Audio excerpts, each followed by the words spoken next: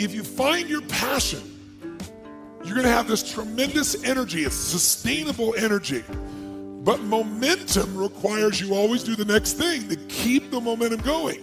And the reason you get yourself in a passionate place is so that you change your life, and the only thing that changes your life is making a decision. So while you're in this passionate state, that's where you make decisions.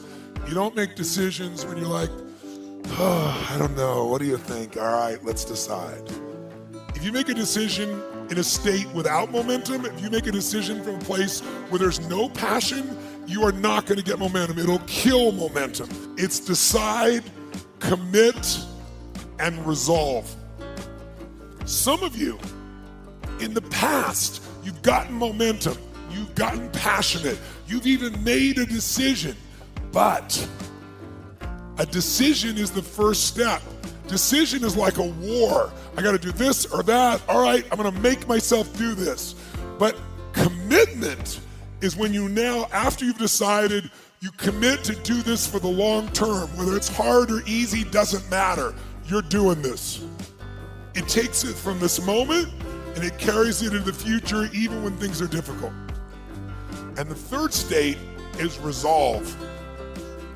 Resolve means it's done.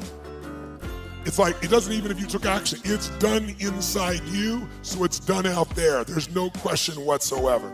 Then once you decide, the only way the commitment and the energy and the momentum continues is if you take immediate, massive what, my friends? Massive what? Write down in your notes, massive action is the cure-all. Massive action is the cure-all. If you're having a difficult time with something, your relationship isn't where you want it to be, your finances are not where you want to be, your body's not where you want to be, your business is not where you want to be, you need to take massive action. And if that doesn't work, try something else. If that doesn't work, try something else. Keep going with massive action and you will find the way, because it will give you momentum. If you want to grow a business, I can teach you a million strategies that will change you overnight. And if I get you to use a strategy and grow your business 30% like that, you are going to get so excited that your story about your business will change, won't it? You're like, I can rip this open. I'm going to make this thing 100% more profitable. That's why 80% of those people, I can grow them 30 to 130%. Because once I get into momentum, people's story changes. And when their story changes, the third and most important thing changes, their state. Because that's what really changes it all.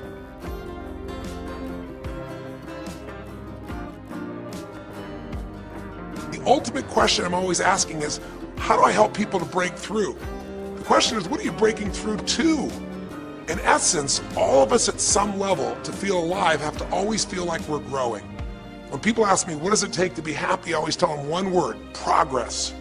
Progress equals happiness. Even if you're not where you want to be yet, if you're on the road, if you're improving, if you're making progress, you're going to love it.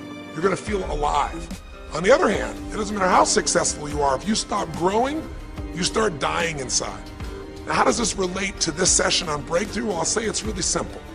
If you and I want to know what it takes to be happy, we have to understand what is our current blueprint of how our life's supposed to be. Now, what do I mean by blueprint? Well, we have a story in our head of how life's supposed to be. Some people's story is you work hard in school, you become really great, you're a nice person, you're a good person, and then you grow up and you take care of yourself and you find the ideal man and you fall in love and you have a white picket fence and you have 3 perfect children and you live happily ever after. Somebody else's story, the old story was you work really hard in school, you excel in college, you go to work for a big corporation, and you move up through the ranks until you're the president or chairman of the company and you become successful and respected throughout life. These are some old stories. Obviously, the stories that we hear today of what people's lives are supposed to be like are completely diverse. We no longer have these little archetypes, but one archetype still seems to remain. And that archetype is, in order for you to really feel like you're enough, many people believe they have to achieve an enormous amount. They may do it in different ways. They may do it by building a company and taking it public when they're 27 or 25 years old, or they find and create a new technology, or they become a very special doctor. But we live in a culture in the West that teaches people that you're not enough unless you do something really special and unique, and we define special and unique in interesting ways. A school teacher is not special and unique. A mother who stays home with her children day and night, sculpting their minds, their bodies, their souls, and their future is not special. We live in a world today where we treat teachers like they're nobody and pay them accordingly, and we wonder why our children seem to have challenges in learning and growing or being engaged in school. We spend thousands of dollars on some item like a computer, but what we look at overall, we invest in for the teacher and for that person who's the personal connection with them is so small. We live in a society where many women look down and say, well, you're just a housewife, you're just a mother. See, some of the pain we have in our society is not because there's one right or one wrong approach, but because we try to make everybody fit into some particular approach to life. Here's what's going to make you happy or make you unhappy in life. It's real simple. Let's do a quick test. If you're in a situation right now where you look at your life, I know there's an area of your life that you probably feel pretty darn good about. Even if you're not happy with your finances, I bet you feel damn good close to your kids. Or if you're not close to your kids, maybe you don't have any kids, maybe you feel really good about your career. If you're doing not so good in your career, maybe you got a really great body that you've trimmed down or strengthened up, or you really shaped yourself the way you want, muscularly, or the way you look. Or if that's not happening, maybe you feel a really special connection with God, or really close to your mother or father or your family, whatever. Almost everybody has an area of their life they feel really good about if they're honest, if they're fair to themselves. What's an area of your life you really feel happy about? I want you to think about it for a moment, truthfully. What's an area in your life today that if you wanted to be happy about it, you really could feel proud about it? You could feel like it's an area you're doing darn well in. And if you're really hard on yourself, there's still an area. What's an area? I want you to think of it right now. And I want you to think of that area, whether it's your body or your finances or your career or your intimate relationship or your relationship with your kids or your relationship with your creator. Whatever it is, I want you to think about why are you happy with that area of your life right now today? Why are you happy with that area of your life right now today? Really think about it. If you were in a seminar with me, I'd have you write this down. And if you can put me on hold here for a second, because I'd like to reveal to you what the formula is for happiness. And if I say there's a formula for happiness and here's what it is, you're going to go, yeah, sure, that's what he says. But if you put down the answer and we can see the formula is real without me telling you what it is, you get to look at your own life and say it matches. You're going to know this is right. So you could stop this right now if you want, put me on hold, and just write down what's an area of your life you're really, really happy about, you're really pleased with, or you could be if you wanted to focus on it. And why are you happy with that part of your life right now? Even if you're not happy with everything, what's the area you're happy with and why? Put me on hold right now, or if you're not going to do that, just think for a moment. Why? Specifically, be real. Why? Now, when I ask this, if you turn me back on now, if I ask this of an audience, I'll have people write this down for a few minutes, and I'll call on people, and I'll say, share with the person next to you first. What are you happy about, and why are you happy in that area? And be specific. And after they share, I'll have people stand up, I'll call on a variety of people, and I say, ma'am, tell me, what are you happy about? And she'll say, well, honestly, I'm really happy with my body. She goes, I never thought I'd say that, but I used to be so unhappy with it, and I did some things, I pushed myself through, and now I exercise regularly, and I'm not perfect, but I feel fit, I feel strong, I feel energetic, and that's really, it just feels good to me. Now, I say to everybody, I'm now going to show you what the formula for happiness is, and it's real simple. I want to reveal it to you so you don't ever forget it. Whenever you're happy with an area of your life, it's because right now, your current life experience, I call it your LC, your life conditions, the conditions of your life conditions in that area match or equal to your blueprint, your story, your belief about how life should be in that area. So this woman says to me, I'm really happy with my body because it's not perfect. Her blueprint is I don't need to be perfect, but it's so much better than it was. I'm fit and I'm strong and I have this energy. Her mental blueprint says I should be fit, strong, and have energy. I don't need to be perfect, but I should be that way. Well, when my life, my body matches how I think it should be, I feel good about my life. I'll ask somebody else. I'll say, tell me an area you're happy with. Someone else will say, well, I'm really happy with my career. And why? Well, I'm doing better than I even thought I would be. I'm ahead of the schedule of where I hoped I'd be at this stage. I'm working at this level in this company, and I have these skills and this ability, and it's even better than I thought. once again, listen, this person's happy with this area of their life because their current life conditions in the area called their career are even better than they expected they would be, better than their blueprint, better than their belief of how it should be. If it's really better, you tend to be over the moon. One woman would say, you know, I gotta tell you, I said, I'm the happiest I've ever been in my whole life. How come? She goes, because I have this man in my life and I'm in love with him and he loves me and I can be myself with him. And we have this incredible intimacy and this passion and we want to be with each other all the time and I never get bored with him. Well, what's her blueprint? You want to be with somebody that you can have total intimacy with, somebody who you love and loves you. Those are part of her rules, her beliefs of how it should be. She said, you know, it needs to be, I never want to be with anybody else. I want to be with them every moment. Her blueprint about how life should be and the way she lives, her relationship's even better than she hoped. When it's better than you hoped, you're going to be totally excited. So think about this then. What's an area you're not happy with? Let's see if we can find the formula for unhappiness. If the formula for happiness is to be able to meet your expectations or exceed them, that really makes you excited, but to be happy, you gotta at least meet it. It doesn't have to be perfect. But if you generally are meeting what you expect you want from your life in that area, you feel good.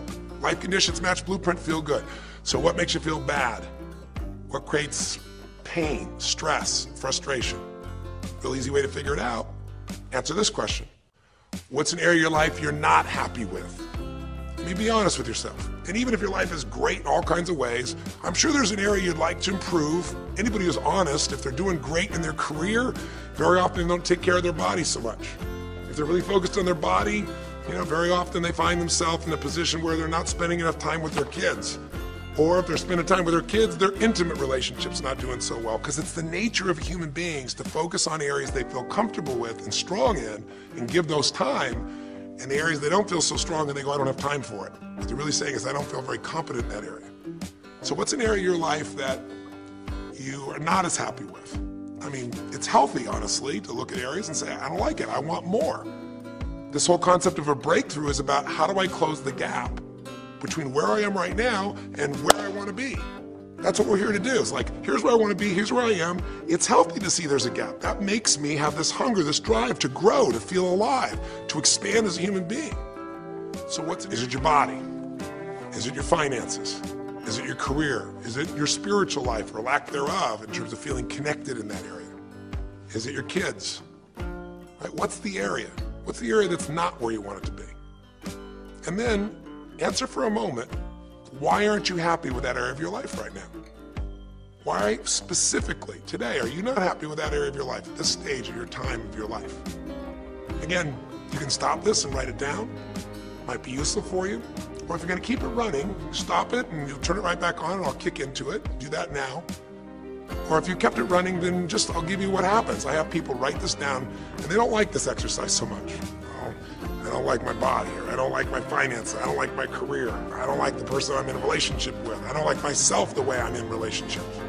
Why? And they write it all down. Have people share back and forth. I call on people, and the lesson's pretty clear. I tell people in advance, here's the formula for unhappiness. I'll show you before you do anything else. When your life conditions, the way you're living your life today, does not match, it doesn't equal your blueprint, your story of how it's supposed to be, then you're going to have disappointment, frustration, or pain. If your life is way different than the way you think it's supposed to be, you can have enormous pain. If it's a little different, you might feel stressed. Make sense? So people stand up and they say, tell me, what's the area you're not happy with? The person says, well, I'm really not happy with my finances. And I go, why? And they say, because I'm doing worse now than I was 5 years ago. I made mistakes in the market, and at this stage of my life, I should have this much money, and I don't have it, and I don't know how to change it, and it's making me crazy. And why are they crazy? You say, well, because they don't have their economic needs met. No, you can not have your economic needs met, and you can still be okay, but when you have an idea, this is what my need is, and I did the wrong thing, my life doesn't match how I'm supposed to be, that's when people get a little crazy. See, think about it. If you grew up taking care of folding your own clothes, making your own meals, going to the store, doing the grocery shopping, cleaning the bedroom, cleaning the house, vacuuming, taking out the trash, and you did that your whole life, then if you have to do that later on, you don't feel like you have economic pain because you don't have a maid. But if you grew up in an environment where everything was done for you, you never have to work, and now suddenly you have to work incredibly hard to just pay enough money to pay your bills, and all of a sudden food is building up and the house is dirty and your clothes aren't folded and nothing matches, you might find yourself really angry and frustrated because you have a different story about how life's supposed to be than how it is. Someone else will say, well, I'll tell you why, because I'm in a situation now where, I'm 30 pounds heavier than I should be. Should be is the key word. There are people in all cultures who love being big. There are people that will walk around and someone else might think they're massively overweight, but they're going, I own this, honey, and they really, truly, they match their blueprint. Big is beautiful, because their idea is big is beautiful. I'm big, that's beautiful, matches my blueprint. Rock and roll, I'm happy as can be. Somebody else can look like a twig and be stressed out saying, I hate my body. Because their blueprint says I should be the skinniest thing on earth and I'm not skinny enough. Am I making sense? When your life conditions don't match your blueprint, you're gonna have pain. But here's when you suffer. When I ask people, who here has been through the dark night of the soul? Who's been here in a situation where you feel like life isn't worth living? Or we feel like a pain that just will never go away? And a lot of people write down those experiences, like Joaquin. So you begin to understand what the issue is I'm talking about here. Joaquin, if you recall, was in a situation where this man felt like there was no reason to live. He couldn't work, he couldn't do anything, his life was worthless. Why did he think that? Because he had a blueprint. And his blueprint said, I need to be an NBA basketball player, at least a professional basketball player. I need to be able to make money and have this great lifestyle because that's what makes me worthwhile as a human being. That's what makes my family respect me, my mother, my uncles, my aunts. I'm the successful one in the family and I make the money. I support everybody. He's a good man. He didn't come just to be successful. He took care of his mother, his family. He tried to be an inspiration for people. Joaquin Hawkins is a man who was always going out on his free time and training kids and showing them the pathway to freedom, how they could play basketball and get free like he did and get out of the inner city. So this man was not a selfish man, but he knew this is the way to be worthwhile. This is the way to be able to give to people. This is the way to take care of your family. And all of a sudden, one night, what happened? That way was taken from him. He has a stroke. In the middle of the night, his life conditions make it impossible to be who he has to be or he feels like he's worthless. You get it? We have an identity. We have a story of how we're supposed to be. And if life somehow gets in the way of that story, we feel pain. But if we feel we have no control, that's when we go into suffering. See, it's one thing to say my life doesn't match my blueprint, I gotta lose weight. That might stress you out. Or my life doesn't match my blueprint, I'm not in a relationship, I gotta get in one. That might motivate you even. You might not like it, but you're gonna find a way to get in one. Or my career doesn't match how I should be, you could change it. But when you start believing that your life doesn't match your blueprint and you have no control to change it, you're helpless, that's when people suffer. And so this week, for your breakthrough, it's a chance for you to start to take a look at your blueprint anywhere you're really having pain. Hey, look, if you're doing great in some area of your life, celebrate it, of course, and I'm sure there are many areas you are. But life is really a series of growth spurts. I mean, two things in life make you feel alive, growing and giving. And what's really wonderful about this man, Joaquin, is he was constantly growing, trying to get better, trying to be a better teammate, a better basketball player. Think about it, when he didn't make the teams and he didn't make the NBA, he didn't give up, he worked even harder. The guy was always striving to become something. And he became it, and he achieved it, and then life took it from him. Isn't that the common denominator with so many of the people in the stories of this 6-part series that you saw, these 6 specials? I mean, Frank and Kristen had a blueprint of what life was supposed to be about. We're supposed to get married and have children, and we're gonna have our own business. And all of a sudden, life doesn't match the blueprint. And suddenly, there's depression. Because in their case, they said there's nothing we could do. But they were wrong. They were wrong because they discovered, and Frank discovered, I can make a difference in my wife. The chair, even though I didn't create this and didn't ask for it, this chair does not define me. I can become more than I was before. I can have the impact with my wife. I can have children. We had to change his blueprint because we couldn't change all the conditions of his life. Does that make sense? I couldn't get him to physically walk again. Maybe someday he will, but we can't count on that. What we got to count on is that he can be fulfilled by seeing he isn't helpless. And I did that through a series of experiences that violated what he thought he couldn't do. The same thing was true with almost every one of the people we worked with at some level. And in Joaquin's example, it was also true. Joaquin said, well, I can't ever have this quality of life again because I'm not a professional basketball player. And he was locked into that mindset, and all of us get locked at times. But to his credit, to a system of steps, we were able to break him out of that. We were able to get him to see that he isn't helpless. Because here's your choice. Watch this now. If you're suffering, if you're in pain, your life doesn't match how you think it should be, and you think you're helpless to change it, now you have only 3 choices. Choice 1, blame something. And that's what Joaquin did, if you recall.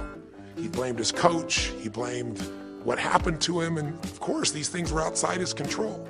But he blamed his coach, and a big part of the healing, if you watch this session, was bringing his coach in and getting him to see, hey, you know what, all that anger, all that resentment inside of you, Joaquin, A, it's not based on the truth, and B, like Nelson Mandela said, you know, having resentment in your soul is like drinking poison and hoping that your enemy will die. It doesn't work that way. And when Joaquin was able to break out, his breakthrough was a change in perception, to realize this coach wasn't stopping me. I just felt like I lost everything, and so I don't know how to change it, so I'm looking for something to be mad about, someone to blame, so I don't have to blame myself, or I don't have to feel so helpless. Because when you're angry, you don't feel so helpless. You feel strong for the moment, even though it's a fake strength. When he was able to make that breakthrough, he could stop blaming, because these are your 3 choices. When life doesn't match how you think it should be, blame something. An event, someone else, or yourself. As we talked about earlier in the series, blame games just destroy you. There's no progress when you blame. For the moment, you feel okay, but nothing changes. What are your real choices? You only have 2 choices in life. If life doesn't match your blueprint, you either have to change your life. That is, you got to say, you know what, my body isn't there, I'm going to go work out. My relationship isn't there, I'm going to change it. You know, I'm not making what I got to make, I'm going to retool, I'm going to get a new skill, I'm going to go back to school, I'm going to start a business, I'm going to do something. You have to do something to change your life. Or, in order for you to be happy, if you can't change your life, you're going to have to change your blueprint. Usually in life, it requires a little bit of each. Does that make sense? And if you change your life and change your blueprint, you can have an extraordinary life. And what you witnessed this man do was, once he let go of his anger and his denial, once he started to look at things, he began to find, by spending time with his family, that he was worthwhile being loved whether he played basketball or not. Of course, professional basketball was no longer a part of it. And we got to get Joaquin to shift that. And Joaquin is a metaphor for all of us, because all of us are going to have times in our life when what we want or think life should be like isn't going to match how life really is. Those moments, if we blame, our life goes into pain. If we change, we can change our life and match our blueprint. But we have to also know when it's not within our control. And that's how we're able to make a shift and change what our story is for our life, what our expectations are, not by lowering them, but by changing what that model really is. I hope this makes sense to you. I'll give you a great example. Years ago, I do a lot of work with business people, celebrities, people of all kinds of walks of life. And I was dealing with a group of people, and they knew a very, very powerful celebrity. And to give that person privacy, I won't tell you too many details, so you can't figure out exactly who it is, but it would be a person who was very successful as a woman, who was extremely attractive by cultural standards, a woman who's had a lot of dear friends, a lot of deep respect, so great skill, great ability, extremely talented, quite attractive, quite wealthy in financial terms, and lots of great friends. This would be, for most people's idea, the ultimate blueprint. If your life matches that description, you must have an incredible life. But ironically, this particular individual, as famous as they were, was depressed all the time. They had seemingly everything, and yet the person was depressed. How do you get depressed when you're smart, and you're strong, and you're beautiful, and you got great friends, and you're rich, and you're famous? Well, it's real simple. People said, I don't know what it is. Everyone's tried to help her. She's been through counseling. She's got all these different drugs. Nothing's working. She's taking antidepressants, and she's still depressed, which is not uncommon, by the way. Because if you change the way you feel physically, but you still see your life doesn't match how you think it should be at some level, and you feel like you're helpless to change it, you're going to be depressed. So I said, bring her to me. I said, I can help her. I know that sounds like hyperbole, but I absolutely can help her. Well, how do you know that, Tony? Because I already know what the problem is. I know if someone's depressed, it's because they feel helpless because their life doesn't match how they think it should be. I just don't know what her blueprint is, but we'll find out what it is, and we'll either help her change her life or we'll help her change her blueprint or both. Long story short and very quickly, I'll tell you the core of it. She came to me and she spent maybe the first half an hour telling me, apologizing, saying, I know I should be happier. I know it's silly for me to be depressed. I don't know why I'm so depressed. I know I should be grateful for what I have, and I am grateful. And it was all these reasons why she knows she should feel good, but still didn't. And I tried to finally explain to her, listen, I don't care about that. I care about you. The fact that you're not happy has nothing to do with what you have or don't have. The fact that you're not happy is that your life doesn't match the way you think it should be. And you have some idea of how you think it should be. And worse, if you're this depressed after all this time, you feel like you can't do anything. You have no power to change it. You feel helpless. And she looked at me in a certain way and I said, so what is that? What did you want your life to be like? She goes, well, it sounds stupid. I said, it's not gonna sound stupid to me. She said, well, I don't know. I just always, since I was a little girl, dreamed that I would be married and I would have 3 basically perfect children and they would love me totally, and I loved my husband, he loved me. And I said, okay, so how's that working for you so far? And she said, well, I think you know, she's a pretty famous person. She said, I'm divorced twice, I have no children, and I'm now X age. And to give you a clue, that age would be an age where having a child, your own natural child at least, barring a medical miracle, is not going to happen. So I said to her, well, why don't you just adopt? She goes, no, that's not it. And so what I had to dig under is, remember we talked in one of the earlier sessions about there's the surface problem and then there's the deeper desire or need. So I said to her, I said, well, what if you couldn't have the husband, but you could have the kids? And she smiled, she said, I'd take that. I said, well, why not adopt a kid? She goes, no, it has to be my own blood children. So I kept digging to find out what was behind her blueprint. Because your blueprint is just a projection of what you think you need to be happy. But as human beings, we're notoriously ineffective at knowing it's going to make us happy. So much that we think we're going to make us happy, we get there and we go, is this all there is? So many things that we think are going to make us miserable and we can never deal with, we go through it and we can handle it. We're not good at projecting these things. All kinds of studies will show this. So I said to her, well, what are you hoping to get from these 3 children? Why do they have to be your blood children? And she finally said, well, if they're my blood children, I know they'll always love me. They'll never leave me. What was she looking for? Unconditional love. She had this big blueprint that said, White House, picket fence, 3 children, perfect husband, all these different things. But what was behind that was a need to feel like she could have love that would be certain and wouldn't go away. So I can help her meet that need. So I said to her, I said, well, maybe one reason you don't have a husband is because every time you look at one, you're trying to figure out if he's going to get you those 3 kids in time and how that's going to happen. And maybe he feels a little stressed when you're looking at him this way because he can feel what's going on behind your bed, even if he doesn't know what the words are. And she started to laugh. She goes, I guess I've probably been that way a good portion of my life. And she goes, people wonder, why I'm so uptight. I said, you're uptight because you felt like you're running out of time trying to meet some picture. But I said, all you really want is love. I said, don't you have a lot of love in your life? Tell me about your friends. And gradually, I got her to start seeing this love that she was trying to get was already here. It didn't match the picture. Maybe we could paint a new picture of what life could really be like and make sure that picture met her deepest needs. That's basically what we did with Joaquin. Joaquin wanted to be a professional basketball player because he loved basketball, yes, but also because he wanted to be that man who was a leader. He wanted to be the man who was the good man. He wanted to be the one who brought energy to people. He wanted to be the man people would look up to. He wanted to be the man who could take care of his family in style, all of his family, not just his daughters and his wife, but other people as well. Underneath it all, he wanted to know that he mattered. And through the process that you saw in this show, he began to find out that he didn't need to be angry at the world, that yes, his blueprint was taken from him, but his soul and his ability to be a special human being that could touch other people was not taken from him. That maybe his real gift was his ability to inspire young kids, his ability to get himself to do whatever it took. How did he become a professional basketball player? Unbelievable discipline, unbelievable drive. He started bringing that to picking up trash, and the game started to change. He started to have fun there. He could come home and take care of his kids and pay his bills. That doesn't solve everything, but it gives him a way to suddenly regain himself. When he sat around with all of his family, and you saw part of those scenes, and if you watch the little areas of browsing this week, you'll see some more scenes from his family where you see him begin to realize they love me whether I'm rich or poor. They love me whether I'm a professional basketball player or not. They love me.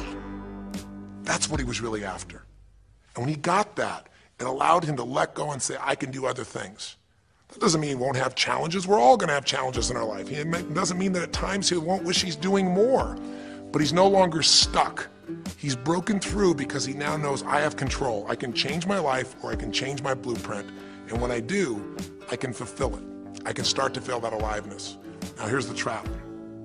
What do you think happens once you fulfill your blueprint regularly? Once you figure out how to do what you always dreamed of? You always dreamed to live a certain way, and now you're living that way, living that way, living that way every day. Well, the human nervous system, the human spirit needs to grow. So pretty soon you'll get bored with that and you'll come up with a new blueprint. That's part of life that's exciting. See, if you and I from this day forward are going to be happy, just remember what we've said. It takes two things, grow and give. A meaningful life comes from growing, that sense of progress, and it comes from having life not just be about me, but about we, doing something that makes me feel connected to other people besides myself. That growth, that sense of contribution fills a deep spiritual need that we all have. If you are unhappy in your life, you got three choices, really two. Blame, that's not a choice, it's not gonna work. Don't blame someone else, don't blame the event, don't blame yourself. Just figure out what you're gonna do to change your life.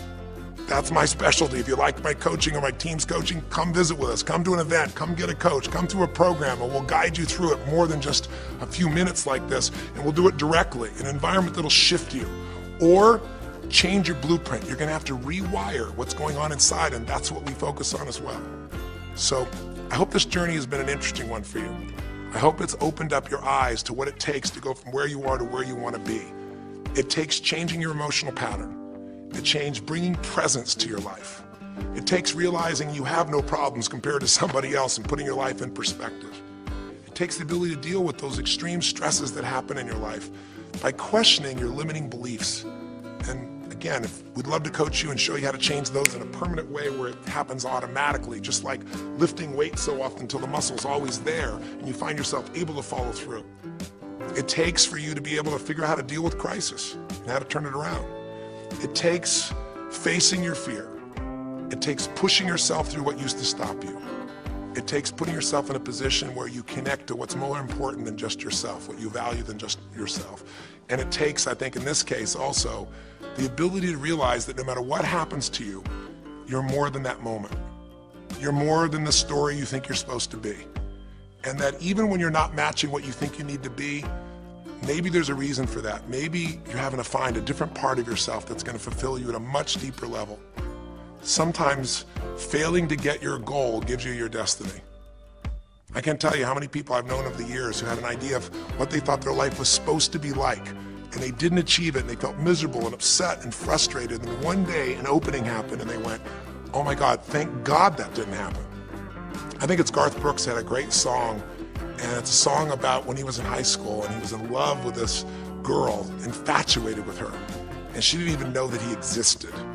And he prayed to God every day that she would notice him, that she would fall in love with him. And then sure enough, she never did. He was so disappointed. His blueprint didn't match. His life didn't match it because she didn't even know he existed. And he felt this suffering. He could do nothing to turn it around. Well, 15 years later, he became a guy named Garth Brooks, somebody everybody knew, and he could rock, stadiums with his energy and his song and his music. And he goes back to be at his high school reunion. I think it was his 15-year reunion, if I remember correctly. I don't remember the exact year, but all I remember is he said he saw that woman that he was so obsessed by. He was looking forward to seeing her. And now he was Garth Brooks, and he met her. And after he met her and spent some time with her, he wrote a song called Thank God for Unanswered Prayers. Sometimes not getting your blueprint's the best thing that ever happened, because the disappointment drives you to find something more important inside of you. Or not getting it makes you look for another aspect of your life, a spiritual aspect, a family aspect, a physical aspect. If you can just trust that life doesn't happen to you, it happens for you, then you can find in any situation a benefit that can take your life to the next level. I don't care if you're Frank and Kristen. I don't care if you're, Mandy and Scott. I don't care if you're Joaquin and Kim. Every one of us in our life is going to face situations where it feels like we have total trauma, something that's been taken from us. The real question is, what are you going to do with it? Some people just live in their story of what they don't have, and they have the right to do that. If Frank and Kristen lived in pain and felt bad, we'd all say they have the right to do it. It's the difference between what you have the right to do and what you deserve to give yourself and others. We have the ability to transcend whatever happens to us.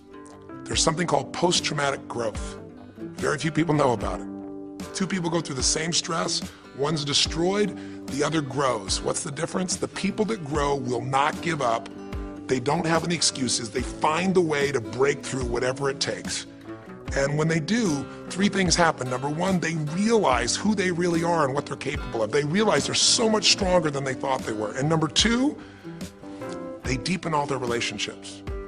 You want to know who really cares about you, who you love and who loves you? Go through some tragedy, go through some hard times. All your Facebook friends go away.